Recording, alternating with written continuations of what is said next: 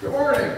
Good morning. Welcome. We're so glad that you could join us this morning. This is a very special day in the life of our church, as well as a special day in the life of our families, as we confirm 14 of our young people here this day.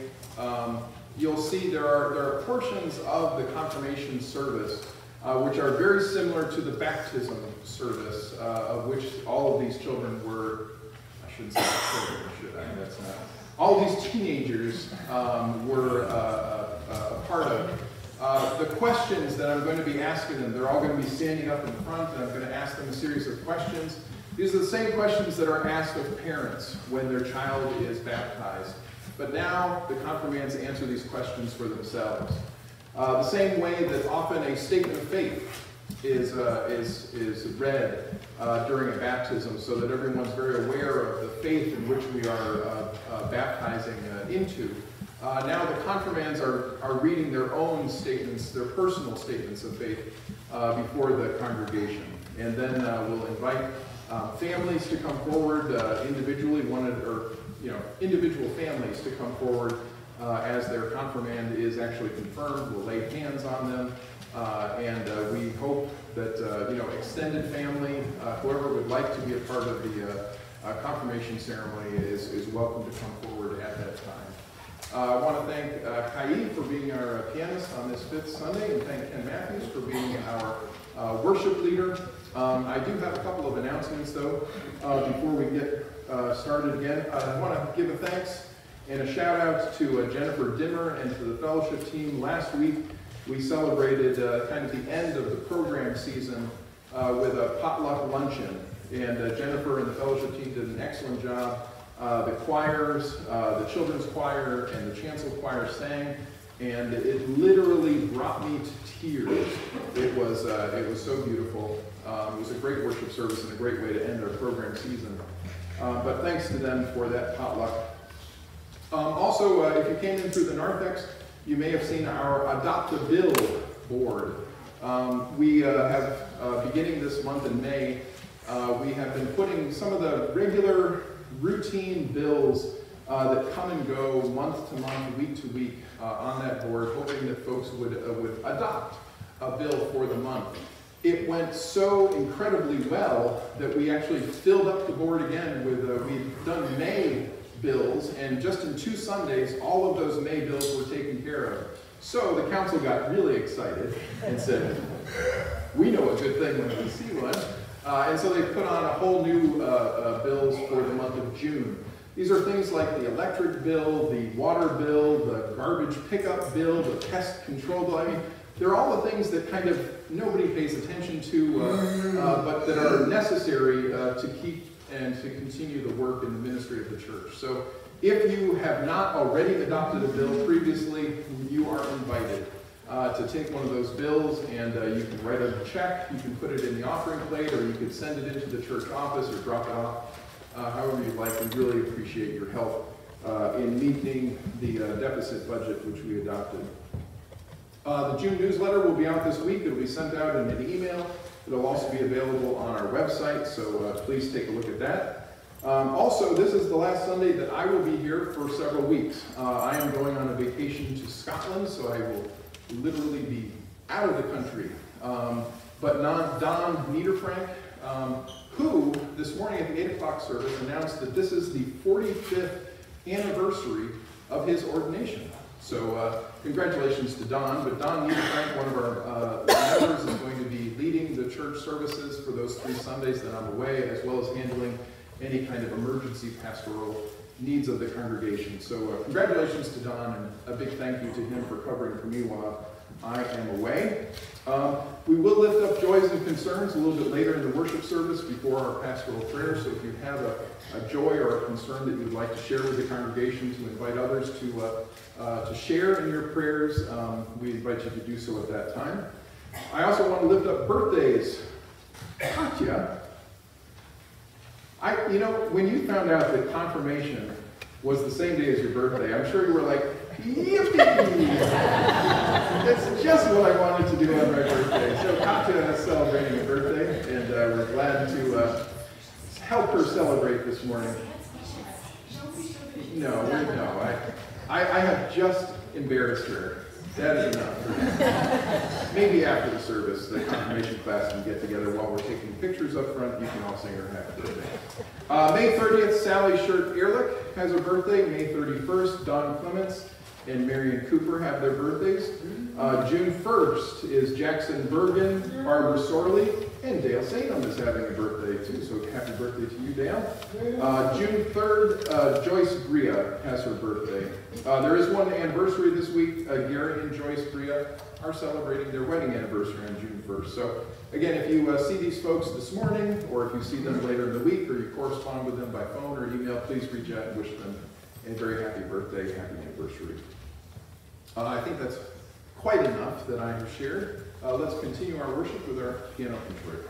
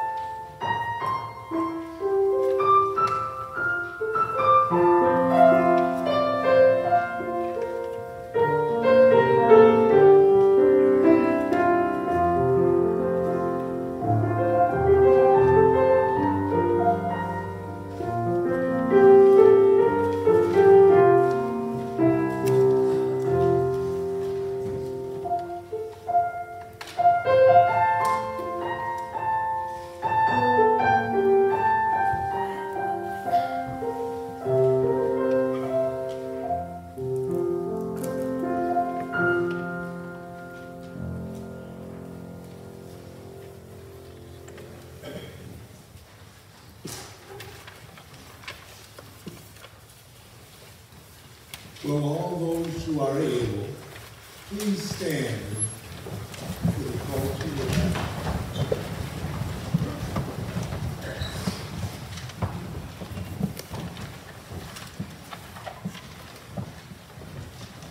We are summoned here by our holy God, who calls each by name and gathers us together in the unity of Jesus Christ.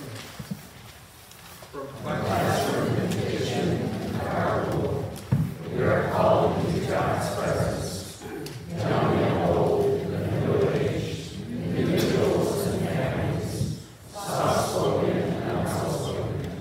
We hear our names being called to join in worship. This house of worship is a place to pursue God's vision for all people. Unity and joy and faith expressed through different gifts. Let us worship together. Please remain standing as we sing our opening hymn, number 1 in the Black Book, Immortal, Invisible, God Only Wise. Immortal,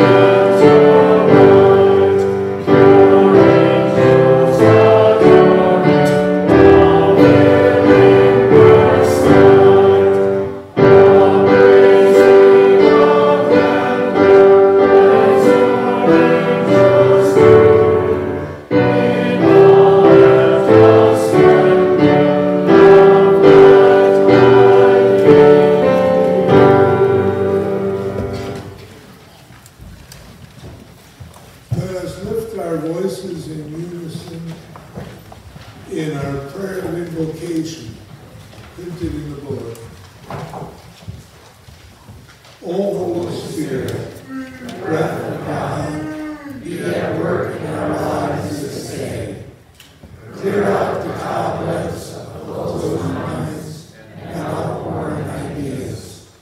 Fill us with the freshness of your living love. Cleanse and renew us that we may go from this place, ready to be your people in the world. We ask this in the name of our Savior, Jesus Christ, who came to reconcile the world to you. Amen. You may be seated.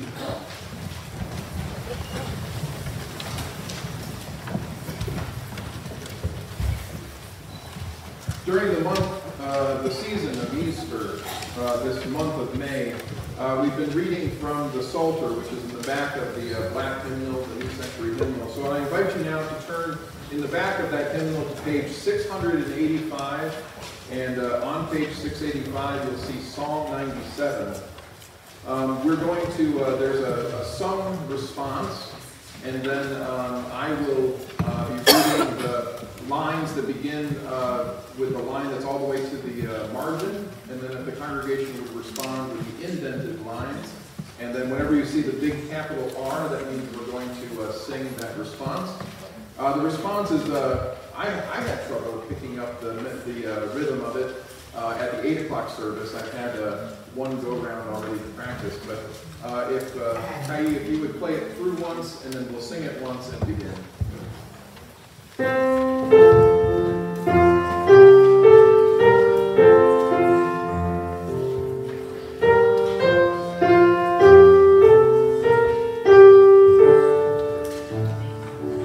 Let's sing.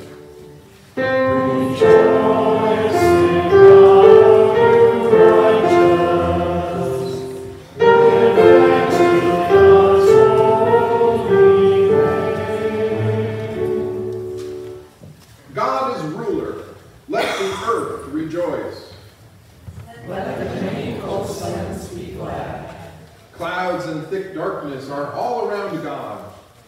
Righteousness and justice are the foundation of God's throne.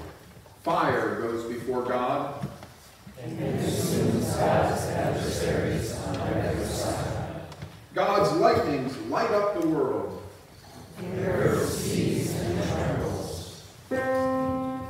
Rejoice in God, O you righteous. Give thanks to God's holy name. The mountains melt like wax before God. Before God, all the earth. The heavens proclaim God's righteousness. And all the peoples behold God's glory. All worshippers of images are put to shame, those who make their boast in worthless idols. All gods bow down before God.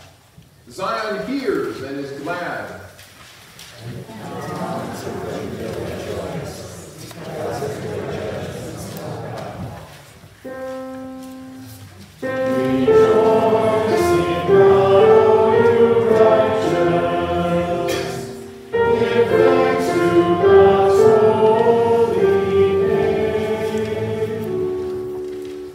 For you, O God, are most high over all the earth. You are exalted far above all gods. God loves those who hate evil. God guards the lives of God's faithful. God rescues them from the hand of the wicked. Light dawns for the righteous. And joy for the upright in heart. Rejoice in God, O you righteous. And give thanks to God's holy name. Rejoice in God, O you righteous. Give thanks to God's holy name.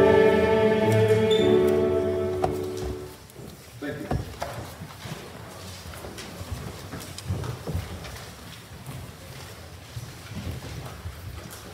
This morning, we have a story about the Apostle Paul and his co-worker Silas from the book of Acts, chapter 16, verses 16 to 34. Paul's act of healing gets him in trouble and then helps him find new converts while in prison.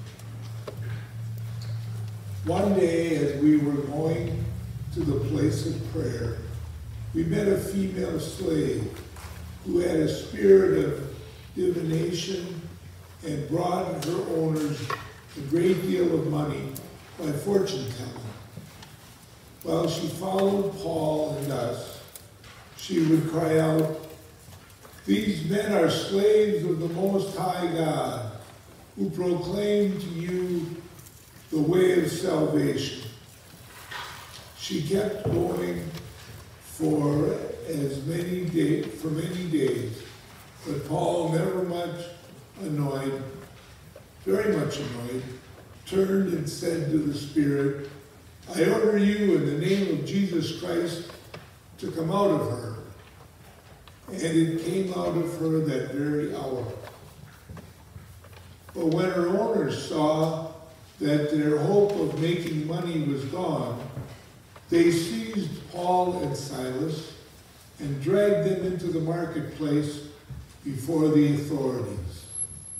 When they had brought them before the magistrates, they said, "These men, these Jews, are disturbing our city and are advocating customs that are not lawful for us, being Romans, to adopt or observe."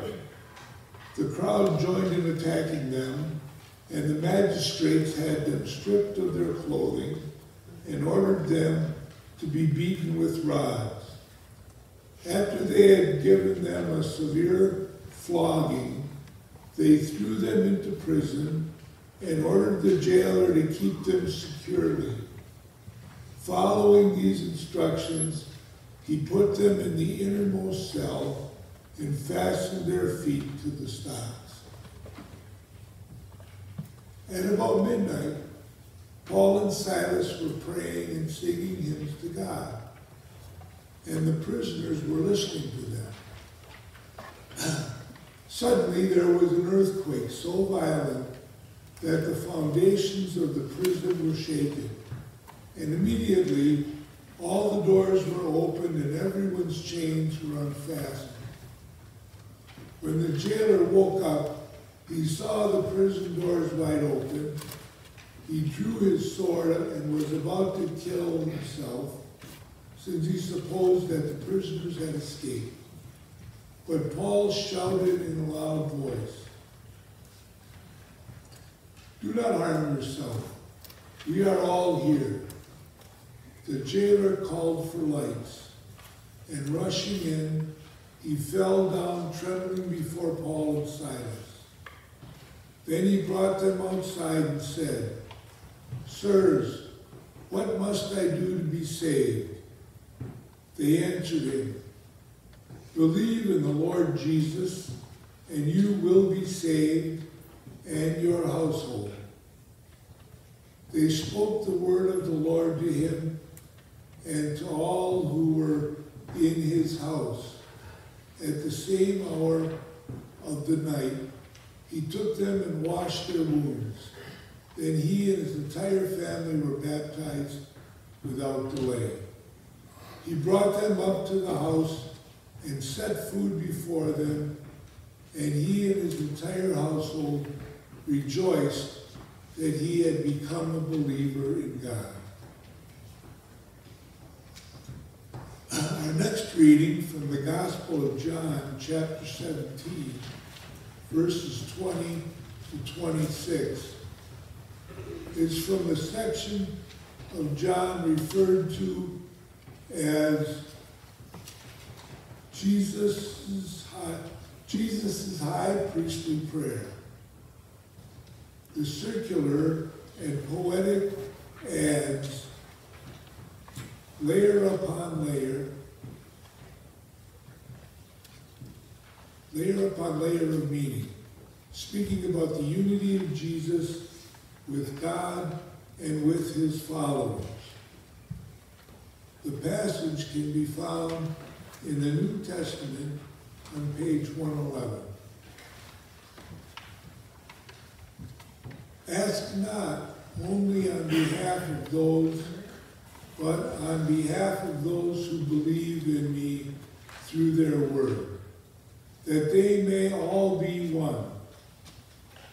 As you, Father, are in me, and I am in you, may they also be in us, so that the world may believe that you have sent me. The glory that you have given me, I have given them, so that they may be one as we are one. I in them and you in me, that they may become completely one. So that the world may know that you have sent me and have loved me and loved them as you have loved me. Father, I desire that those also whom you have given me may be with me where I am, to see my glory, which you have given me because you loved me before the foundation of the world. Righteous Father, the world does not know you, but I know you. And these know that you have sent me. I made your name known to them, and I will make it known as that the love with which you have loved me may be in them and I in them. Here ends the reading of the sacred text. May the Spirit add to your understanding of God's holy word.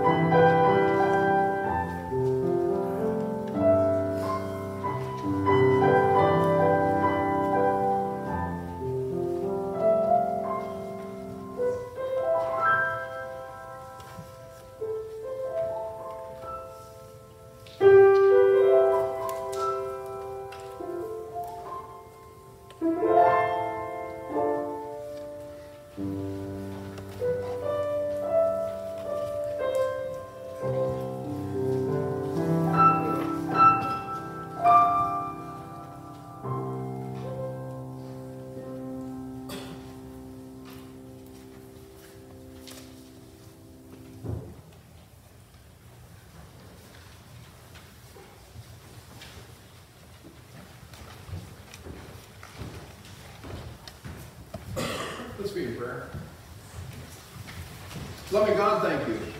Thank you for this day. Thank you for the gift of your Holy Spirit present to each one of us.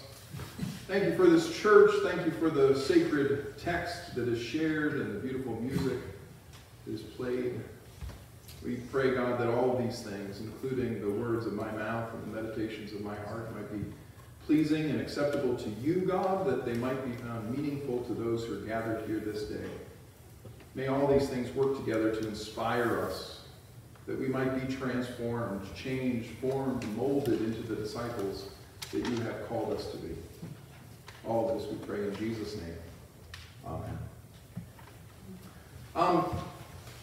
The text from Acts is worthy of a full sermon, but I'm not going to preach on Acts. I'm going to preach about confirmation this morning because it's confirmation, right? But the Acts text, if you ever want a biblical text that kind of illustrates a whole bunch of stuff. I mean, Paul heals a woman, and you've all heard the saying, no good deed goes unpunished. So he heals this woman of a spirit that is possessing her and immediately gets beat up for it. He goes to jail, and if you've ever felt as if like your life was just kind of falling apart and everything was going wrong, that is Paul. He's in the middle, he's been put in the deepest, darkest dungeon.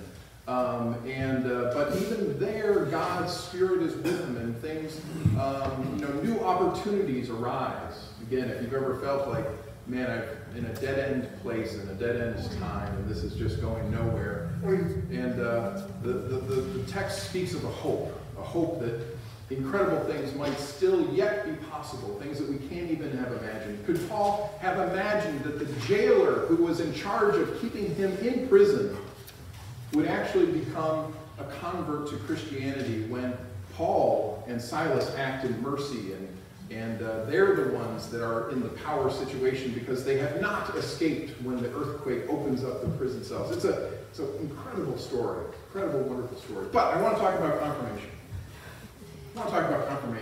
Confirmation is sometimes looked like as a graduation ceremony. Congratulations, you all have graduated from church. And just like at graduation time from 8th grade or graduation from high school, you probably will not want to go back to high school. You will not want to go back to Thomas Jefferson Middle School.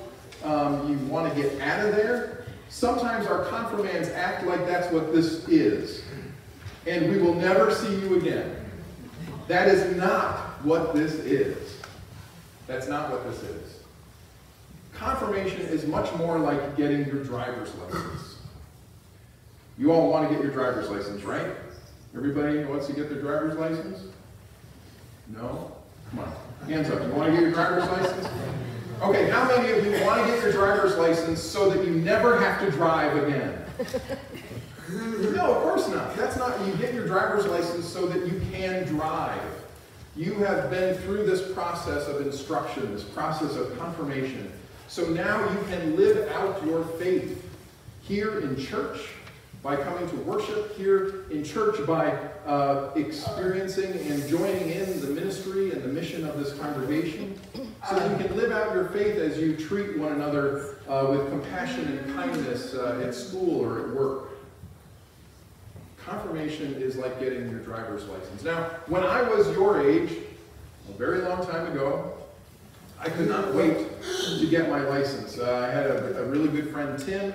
Tim and I had plans, boy. When we got our driver's license, we had plans to get up to Boston. We were going to go spend the day in Boston. We were going to go down to New York City, spend the time down there. We were going to go to the beach. Connecticut has a nice shoreline. And, if there's ever a storm, the waves coming in at Squamicut State Beach in Rhode Island are just awesome. We were going to go, Tim's family had a cabin up in Maine. We were going to go away for the weekend up to Maine, bring our friends with us, have a really good time.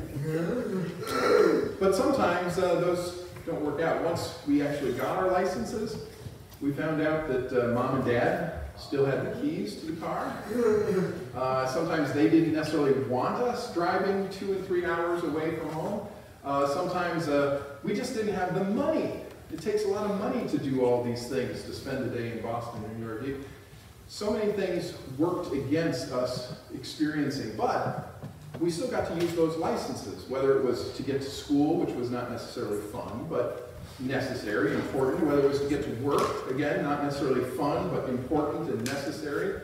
And sometimes church membership is like that as well. We have dreams, we have hopes, we have expectations about the ministry that we're a part of, and the church going to solve the world's problems and bring justice and compassion out to the wider world and community around us.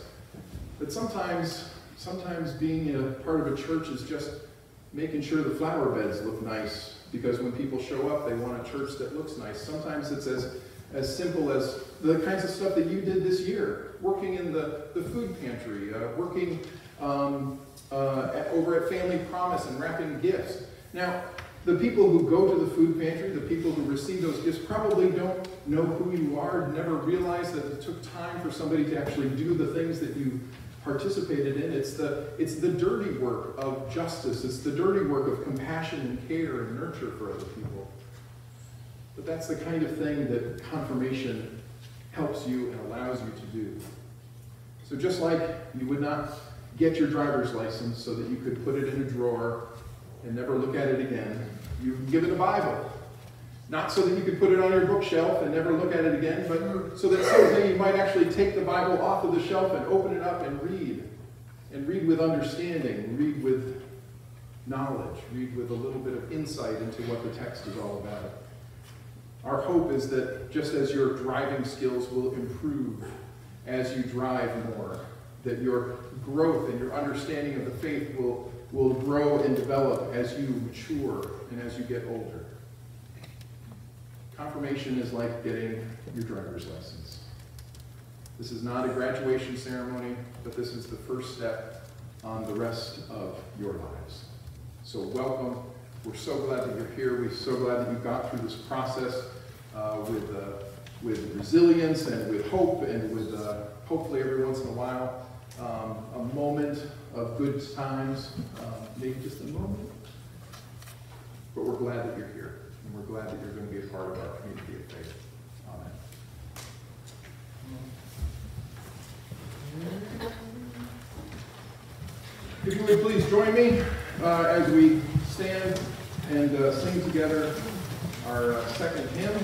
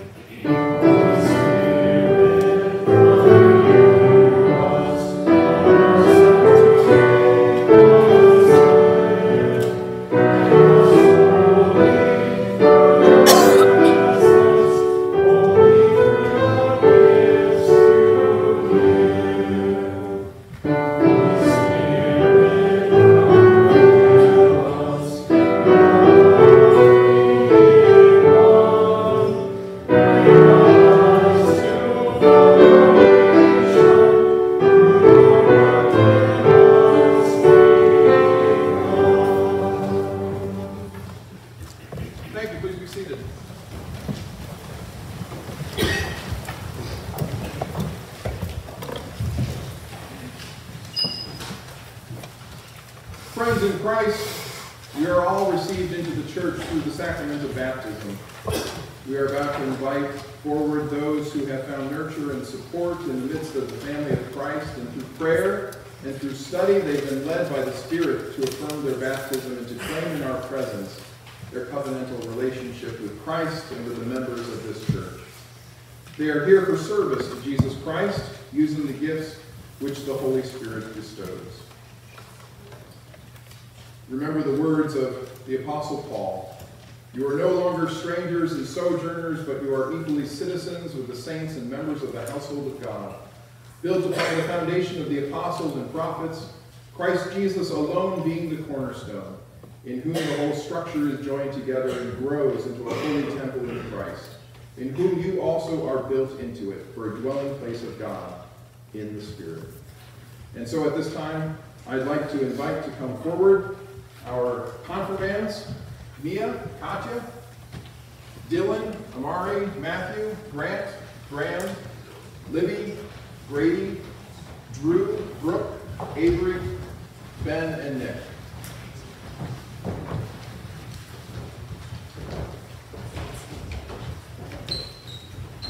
Do your best to form a line, but, you know.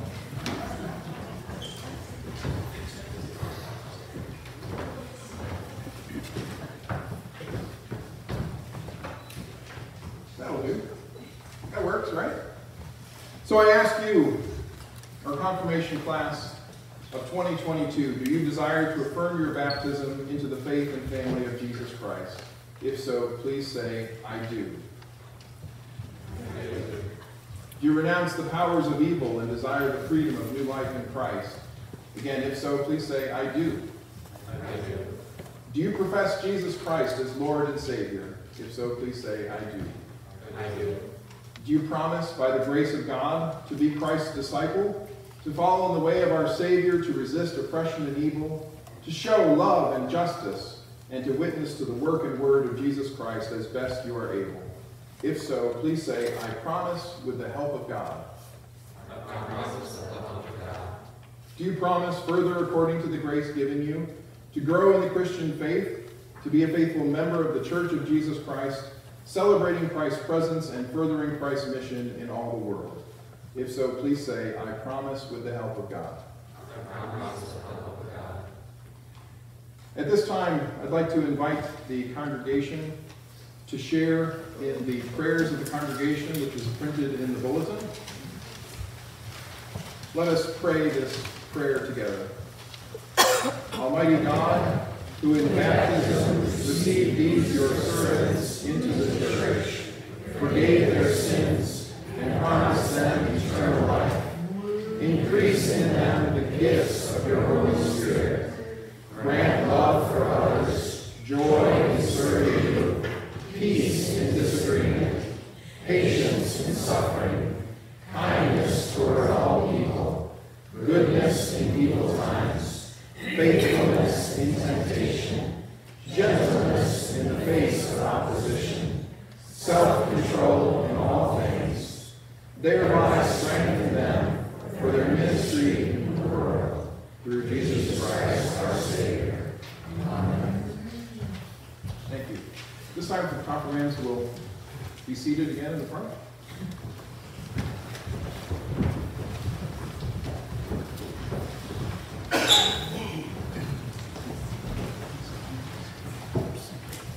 So at this time, we're going to begin with the individual statements of faith. Each of the confirmands during the month of May, after receiving instruction and discussion in class, have written their own personal statements of faith, knowing that any statement of faith is a moment in time, and knowing that all of us kind of experience the ups and downs of our understanding and of our beliefs.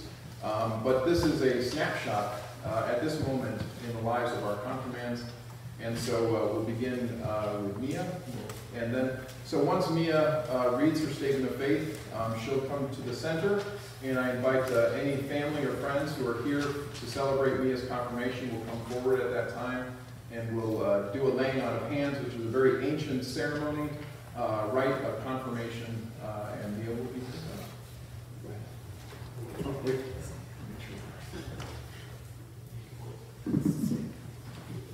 To me, God's character is loving and understanding. God accepts us, forgives us, listens to us, and loves us, no matter what our pasts look like.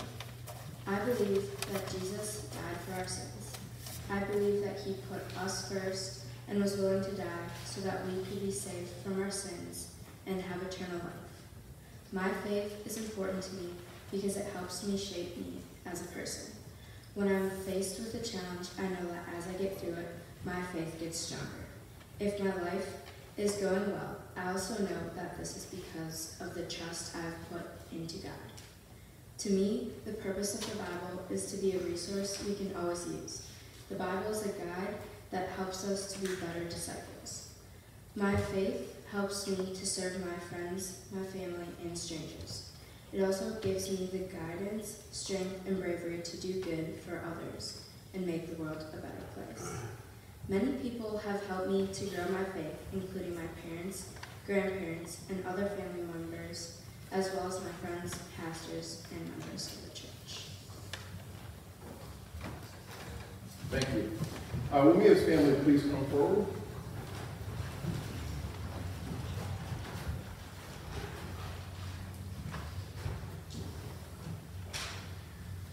Mia, may the God of peace sanctify you. I pray that you will always be preserved blameless to the coming of our Savior Jesus Christ. Go in peace.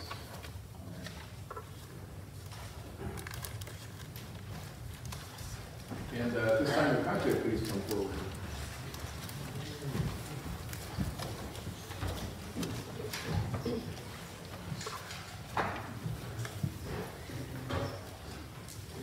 To me, God isn't a person, he is in everything.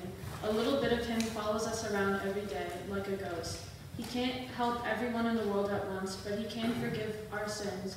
He gives us time to learn from our mistakes and right our wrongs. Jesus went through a lot of suffering to let us have our joyous moments. As the Son of God, he had a lot of responsibilities and did all he could for the people who believed in him. The Holy Spirit reminds us that earth is the true heaven, and he says that, "What does the Lord require of you? To act justly, and to love mercy, and to walk humbly with your God." Even God doesn't ask for much out of humanity. The Bible is a collection of stories that may or may not have changed over time that teach us valuable lessons about all kinds of things. The church is a place for people to worship whatever they believe in with people who agree with them. I promise to continue my faith by giving to people less fortunate than I am. I will help people who need assistance and forgive people as long as they haven't repeatedly made the same mistakes. I will follow God wherever he leads me. Thank you. The Katya's family, please come forward.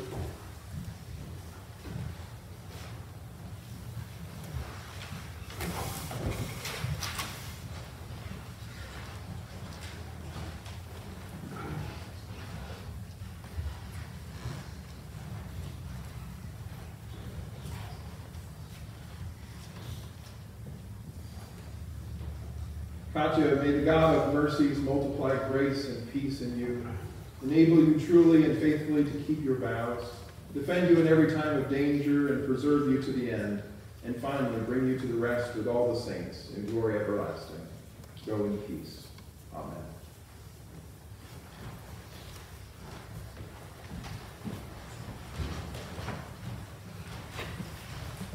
And Dylan, you come forward.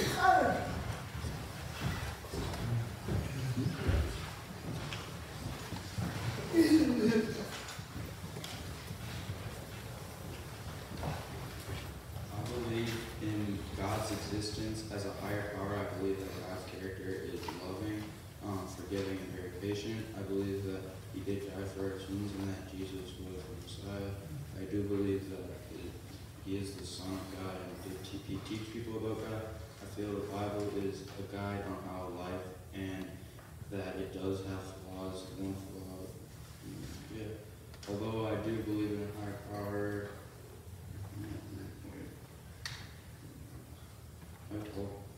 Bit of questioning. I promise to live my life by helping people, cheering people up when they are down, and showing my talents to the world and to help entertain them. Thank you. The Dylan's family, please come forward.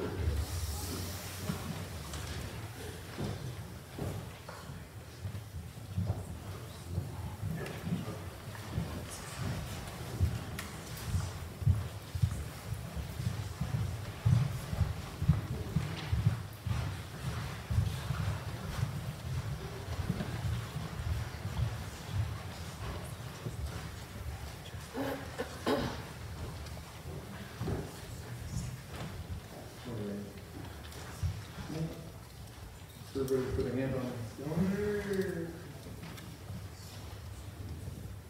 God, in the grace of Jesus Christ, you accepted this, your servant Dylan, through the water of baptism. We pray that you would nourish in him the power of your Spirit, that he may serve you in the world all his days. Dylan, we pray that you would go in peace. Amen.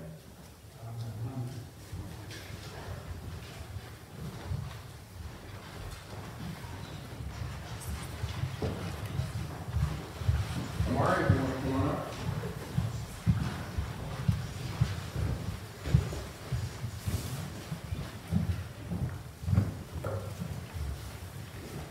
To me, God is a being that listens to people's prayers without question.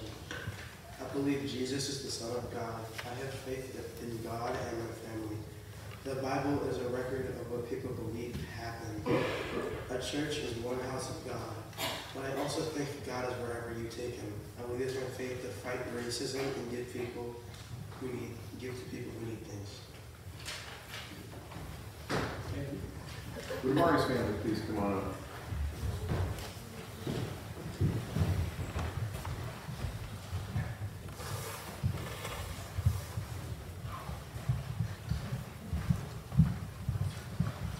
We just have you all stand.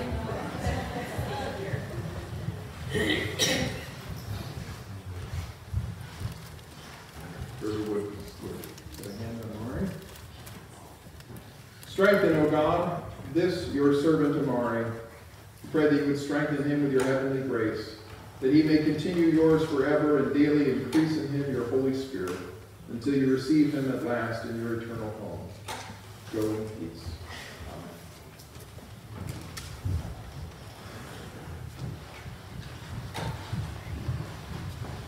Amen. And Matthew, would you come on up?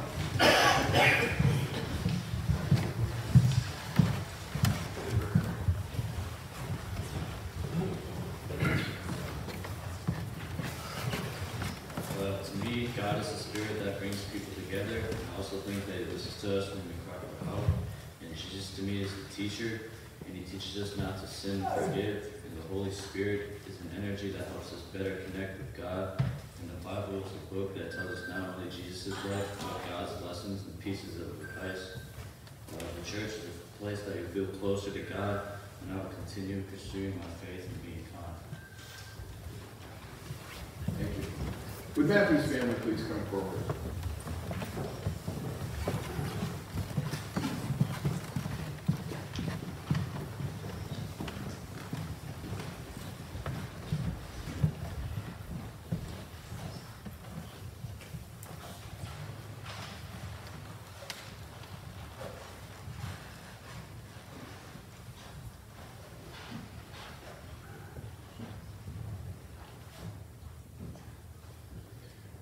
Matthew, may the God of peace sanctify you.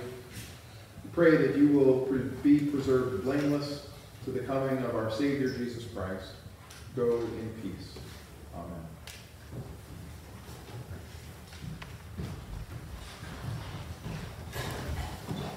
Now, Libby. Oh, I'm sorry. Do I skip? Grant, I skipped Grant. I'm sorry.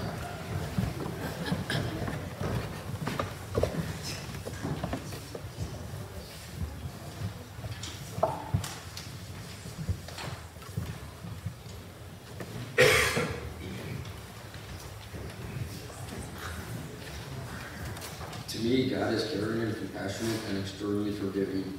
He cared so much about us that He gave us His only Son so we might be forgiven our sins. Jesus sacrificed His life for us so that we might gain eternal life. I believe in eternal life and look forward to someday experiencing its joys.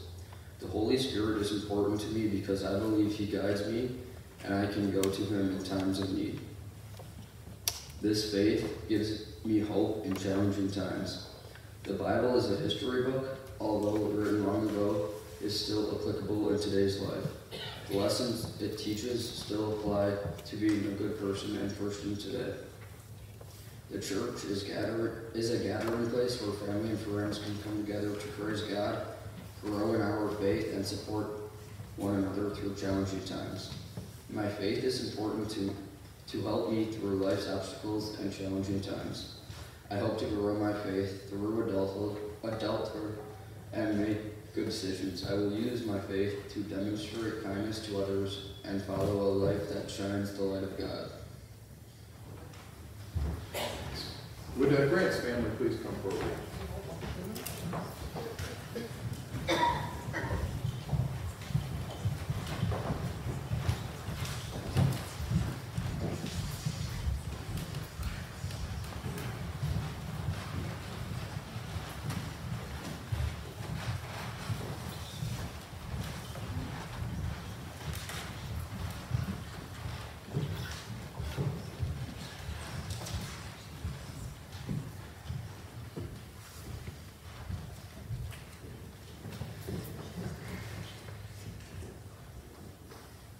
Grant, may the God of mercy multiply grace and peace in you, enable you truly and faithfully to keep your vows, defend you in every time of danger, and preserve you to the end, finally bringing you to rest with all the saints in glory everlasting.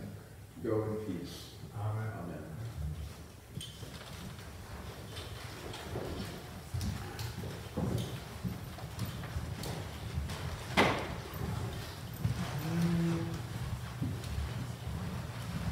Grant, you want to come on?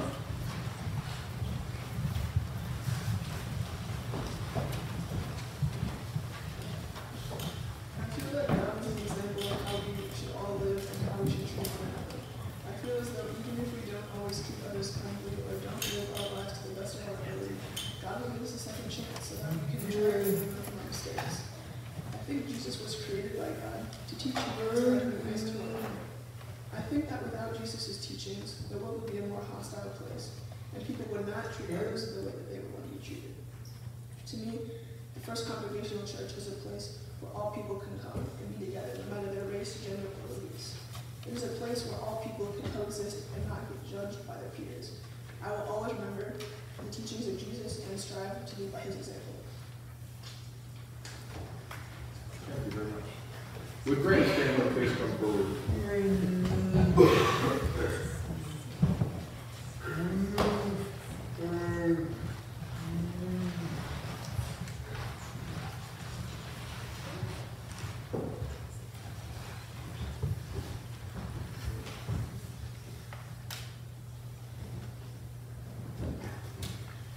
Strengthen, O God, this your servant Graham, with your heavenly grace, that he may continue yours forever.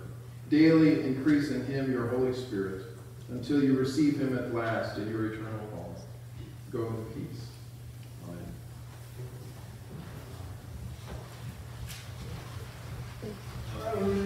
And now, Libby.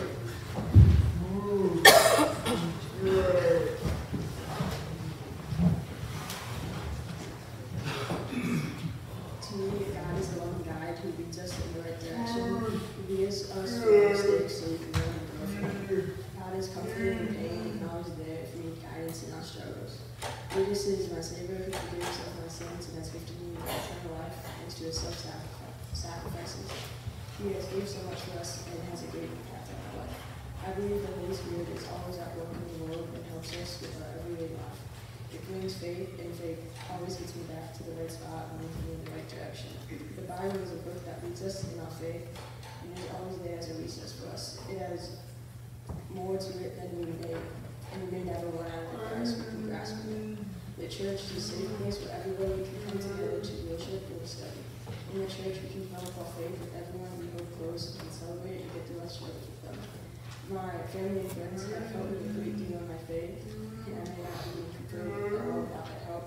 My past and present pastors have also helped me a lot in my faith by teaching me how we are called to be disciples and much, much more. And would Libby's family please come forward?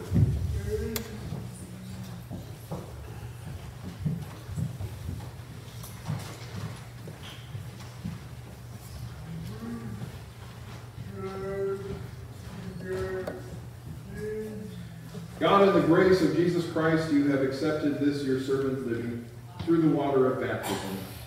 Nourish in her the power of your Spirit, that she may serve you in the world. Go in peace.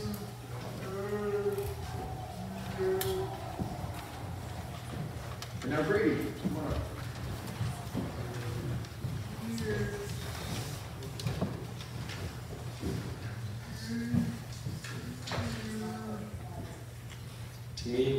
peaceful spirit that I look up to, and he helps me through tough times.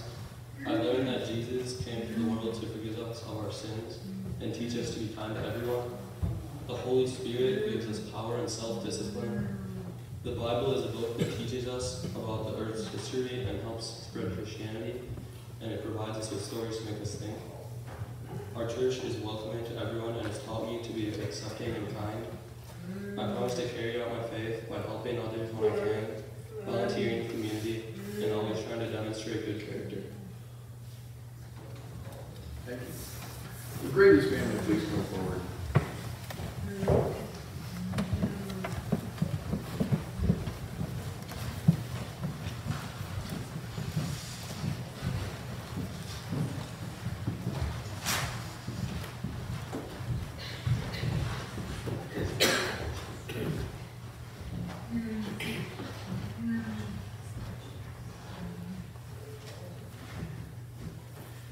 Grady, may the God of mercy multiply grace and peace in you, enable you truly and faithfully to keep your vows, defend you in every time of danger, and preserve you to the end, finally bringing you to rest with all the saints in glory everlasting.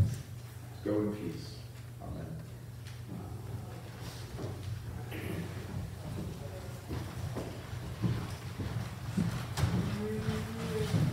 And now I invite Drew to come forward.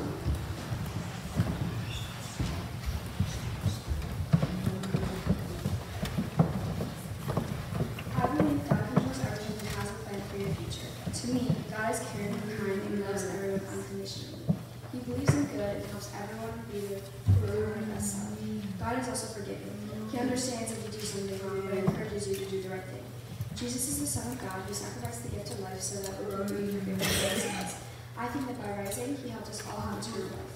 The Holy Spirit helps us live up to the image of God and become more like him. I think that God understands our pain and hears our prayers in difficult times and grief. To me, faith is important because it gives me strength.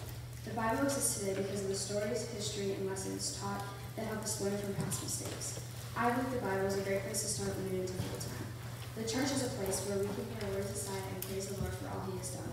My family and friends have given me strength and helped me grow in faith. My faith can help me in countless ways, whether it's in or outside the church. Thanks, Drew. Would Drew's family please come forward?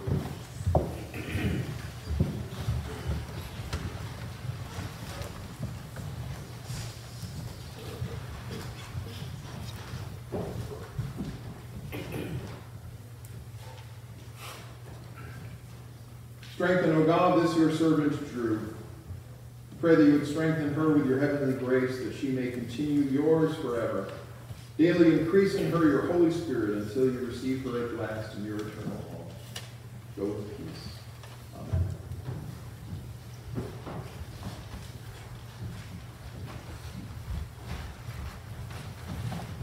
Now, Brooke, you want to come on?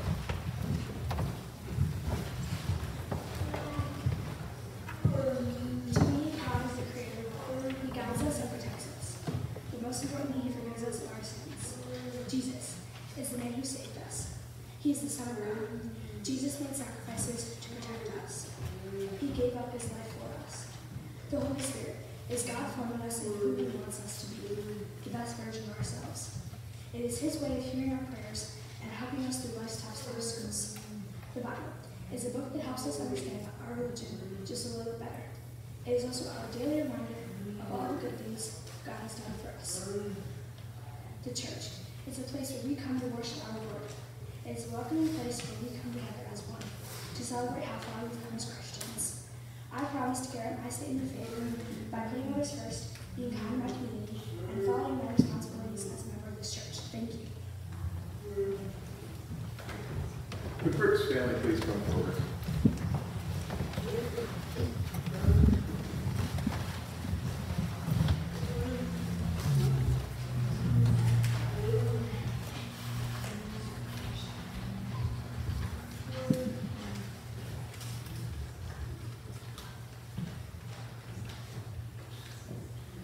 O God, in the grace of Jesus Christ, you have accepted this your servant Brooke. You've accepted her through the water of baptism, and we pray that you would nourish her in the power of your Holy Spirit, that she may serve you in the world. All this we pray in Jesus' name. Amen.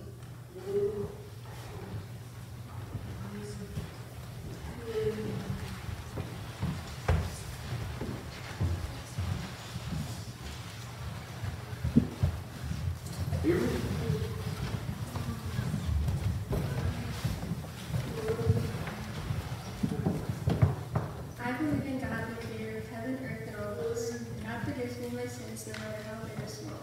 I believe that as my heavenly Father, God will protect me, defend me, comfort me, strengthen me, love me, and give me the best no matter what. We believe in the power of the Holy Spirit, in which God brings growth in faith, hope, joy, and love. I believe that within God's judgment, He will always listen to my prayers. I believe that God created this earth as a gift for all of us to show His forever love. I will invest myself in God to learn about His plan and His spirits. I believe that the mistakes that we make, God will help us to overturn them into love and good. This church is a home of God where all are welcome. We all come to worship in these safe pews because God's love fills us. I promise to continue on with my faith by volunteering, showing kindness, and just trying to be the best person I can be. I will continue to follow in the Word of God. Would Avery's family please come forward?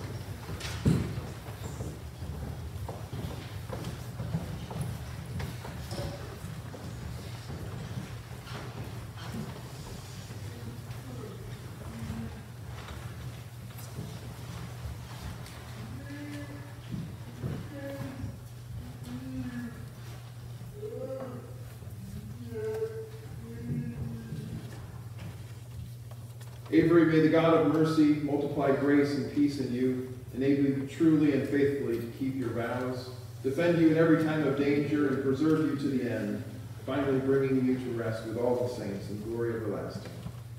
Avery, go in peace. Amen.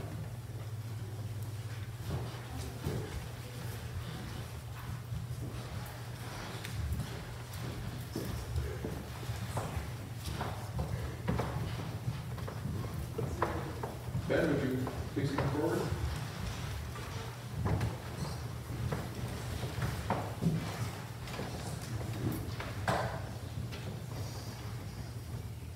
To me, Jesus is a hero. He is a role model for everyone to follow. When you read about him in the Bible, he leads by example and shows everyone how to be good people. He is nice to everyone, even if someone doesn't believe in him. Jesus sacrificed himself so everyone can go to heaven. Jesus treats everyone equally. It doesn't matter if you are rich, poor, sick, or perfect. The point of the church is to come together and help each other be better people. We use the Bible and the words of God and Jesus to help guide us. That is what I would do being a member of this church. Would Ben's family please come forward?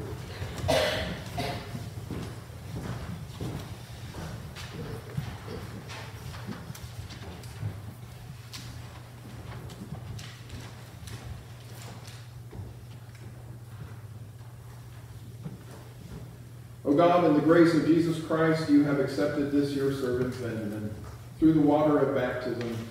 We pray that you would nourish him the power of your Holy Spirit, that he may serve you in the world. Go in peace.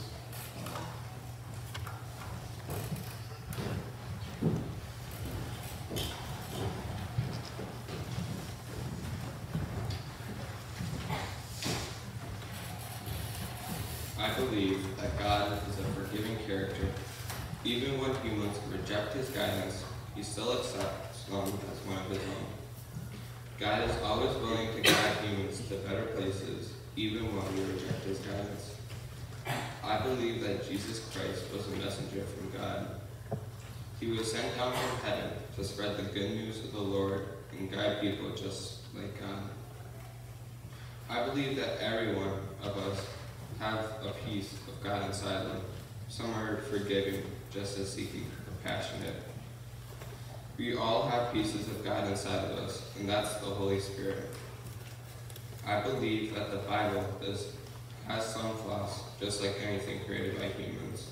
One main flaw is it often uses archaic words and language that doesn't mean anything to average humans. But the Bible is still a great guide for humans. The church is similar to the Bible. It's a guide for humans and a way to draw people into Christianity. The church is meant to present the teachings of the Lord to the world. I believe that all of us are called forward to help one another through God, even by the church or the Bible. Throughout confirmation class, I've been able to see people helped by disciples like us through our missions. Churches like us provide great help, and I'll continue to pursue that. Would Nick's family please come forward?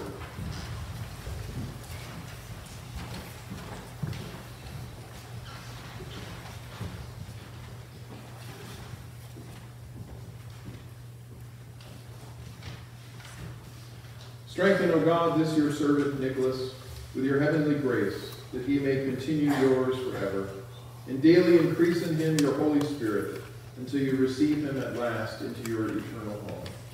Go in peace. Amen.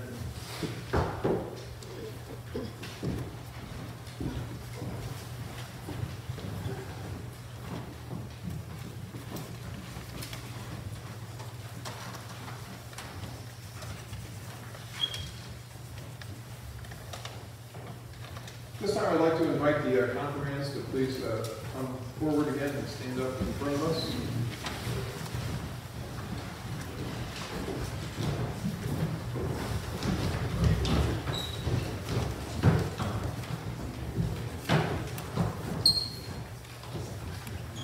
Do the best you can. There you go. Brandon. Okay. By your baptism you were made one with us in the body of Christ the church. And today we rejoice in the pilgrimage of faith which has brought you to this time and place. And we celebrate your presence in this household of faith. And so now I ask you, do you promise to participate in the life and mission of this family of God's people, sharing regularly in the worship of God and enlisting in the work of this local church as it serves the community and the world? If so, will you all say, I promise with the help of God? I promise with the help of God. And now let us, the members of First Congregational United Church of Christ here in Port Washington, express our welcome and affirm our mutual ministry in Christ. If you would please join me in the words that are printed in the bulletin under the welcome and prayer. We promise you our continuing friendship and prayers as we share the hopes and labors of the Church of Jesus Christ. By the power of the Holy Spirit, may we continue to grow together in God's knowledge and love and be witnesses of our risen Savior. Let us pray. Almighty and ever-living God, may your hand ever be upon your servants confirmed this day. May your Holy Spirit ever be with them and so lead them in the knowledge and obedience of your word, that they may serve you in this life and dwell with you in the life to come. This we pray through Jesus Christ our Savior. Amen.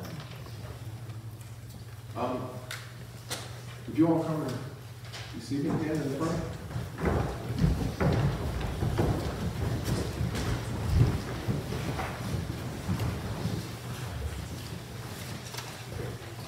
I have certificates of confirmation for all of the confirmands, and we also have a simple gift, but an important one. It is a cross.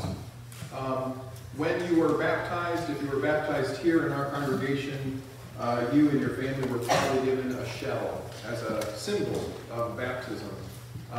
Baptism was also the beginning of Christ's ministry, and so a shell is an important symbol as you begin your life in the church and the people of community of faith. Today we give you a cross. The cross during Jesus' lifetime was a symbol of death and torture. It was the early church that turned the symbol of death into a symbol of new life. We hope that this day, as you receive this cross, that this will always be a reminder of your confirmation process and of the confirmation this day, that you see your faith as a source of life, as a source of renewal, as a source of new hope. No matter what happens during your lifetime, know that Jesus walks alongside of you. And I hope that this cross will always remind you of that fact.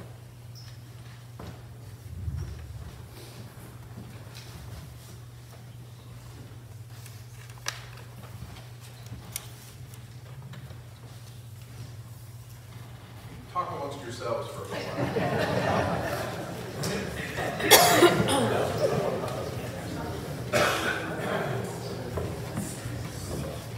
should have had them sit in alphabetical order.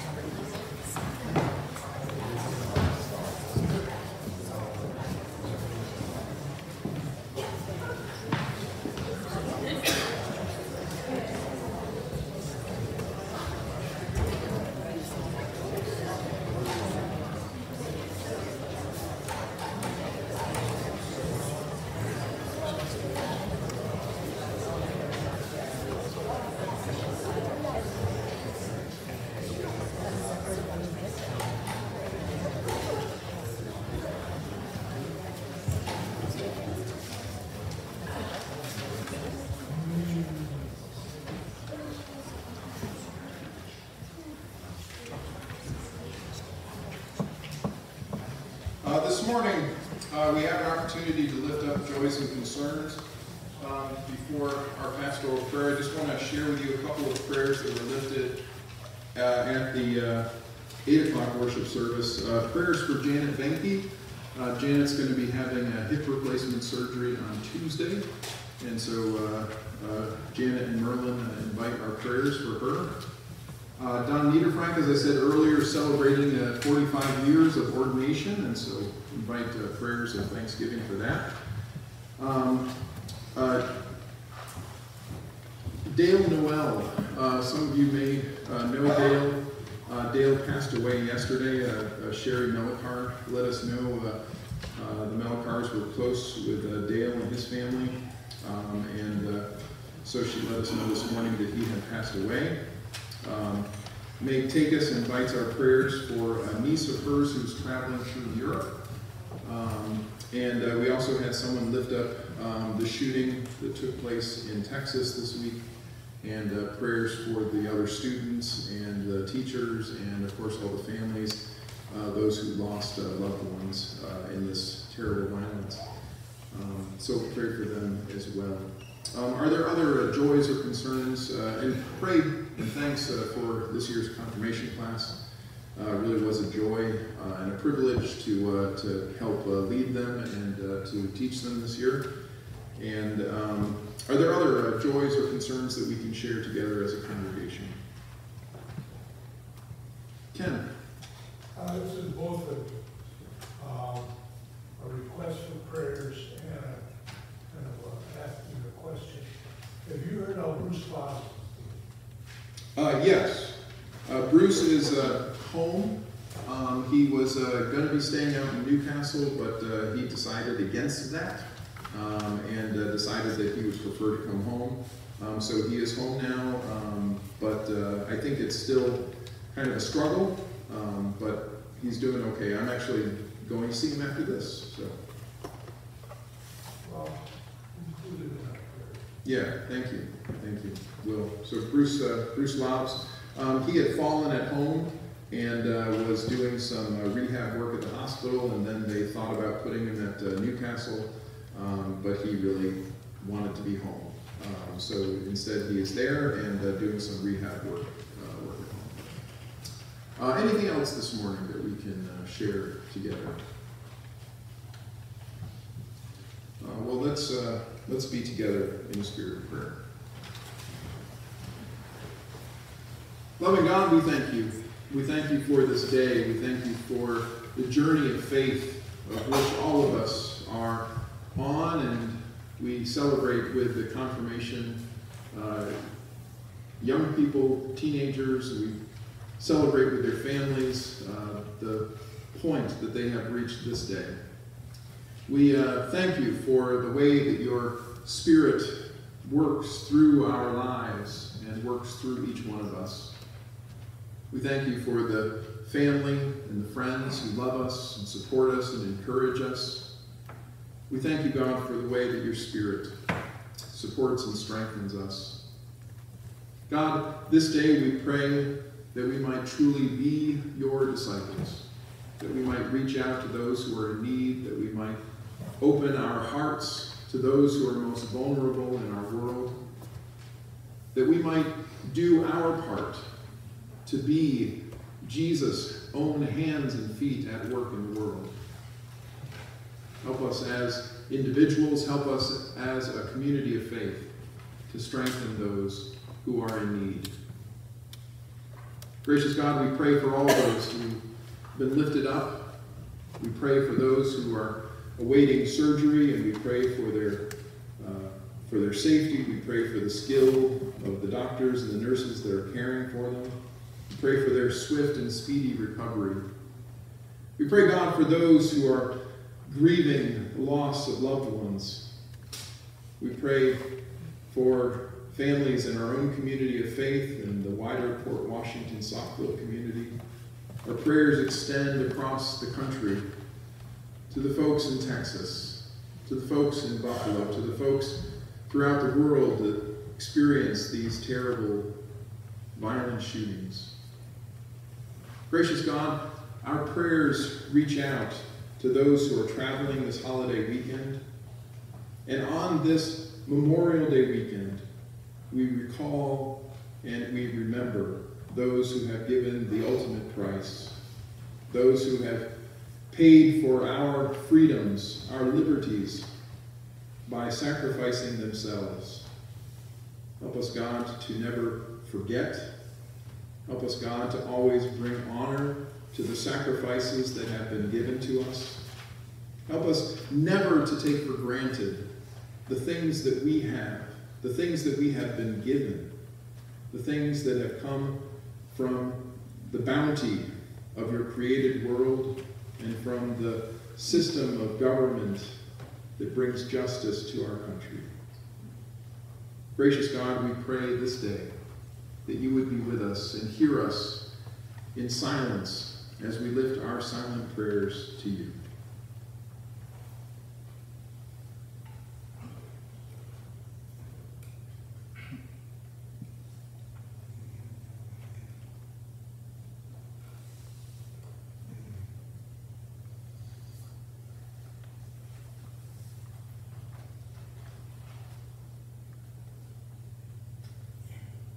Loving God, we thank you.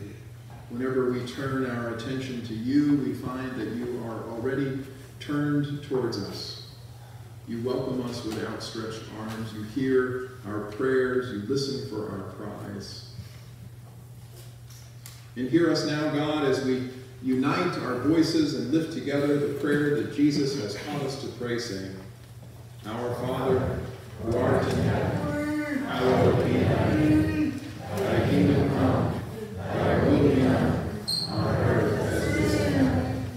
Give us this day our daily bread, and forgive us our sins as we forgive those who sin against us. And lead us not into temptation, but deliver us from evil.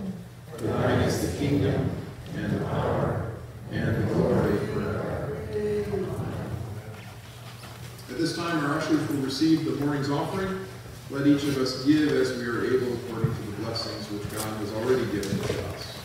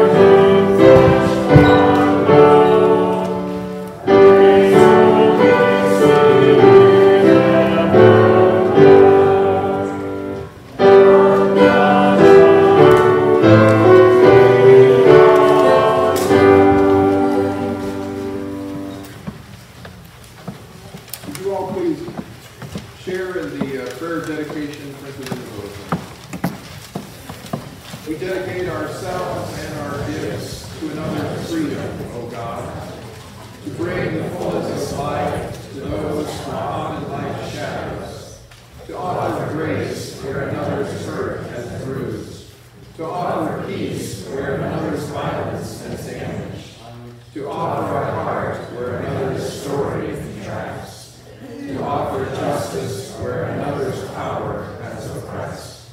Amen. Let's close our worship by singing together, Help Us Accept Each Other. It's hymn number 388 in the black hymnal.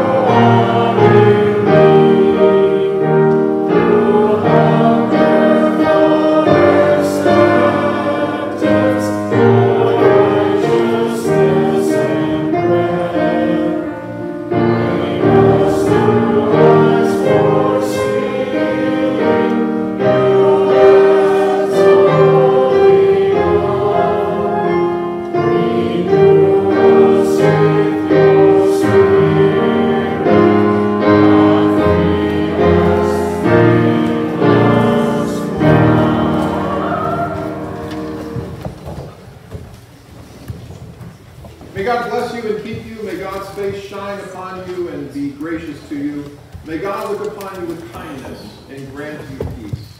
And may the blessings of God Almighty, Creator, Christ, and Holy Spirit be with you always. Amen.